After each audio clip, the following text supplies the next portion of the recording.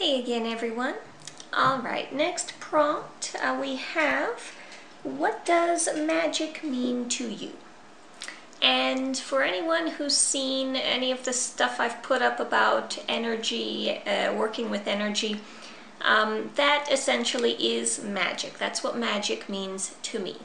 Magic for me is the ability to work with your energetic surroundings to influence a change. And that,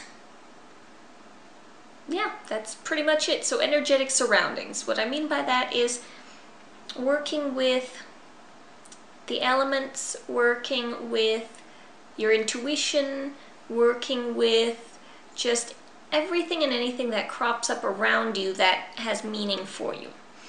And basically just acknowledging that it's there. I think that's the biggest part about magic, is acknowledging that there is energy around us and that there is something in the air that we don't understand and we don't know. And acknowledging that puts us into connection with it, I think. And once you're into a greater connection with the energy around you, then you're able to kind of almost call it up at will. You know, you sit and prepare for whatever it is you're doing, and you have a better idea of where you are in the grand scheme of things. What I am in relation to the thing that I want to achieve. And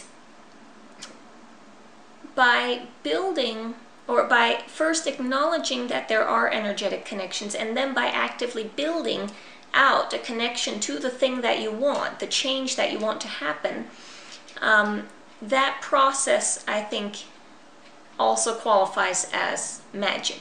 That could be more like spell work, or prayer, or whatever else you want to call it. I differentiate between spells and magic in that magic is ever present. Magic is all around us always, and as energy and energetic connections.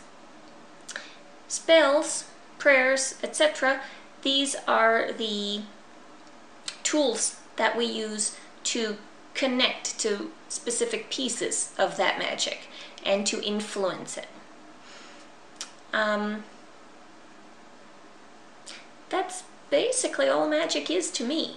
It's fairly simple, I think, of an explanation, but sometimes simple is good. Sometimes simple works, especially when it's something that can be taken for granted. I think that is probably why we don't have more active magic in the world, because at some point in our lives as we grow up, we learn to kind of suppress our intuition, we suppress our imagination, and all the things that we did as children are no longer acceptable as adults, and therefore the magic just kind of dissipates.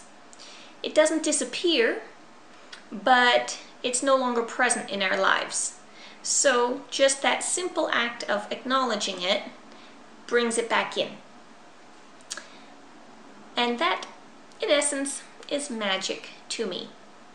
So a very short definition, but hopefully a useful one, and I think one that many of you can relate to. So for all of the rest of you, I would love to hear about your definitions of magic. If any of you have done videos on this topic, let me know and I'll take a look. And I'll see you in the next video. Thanks!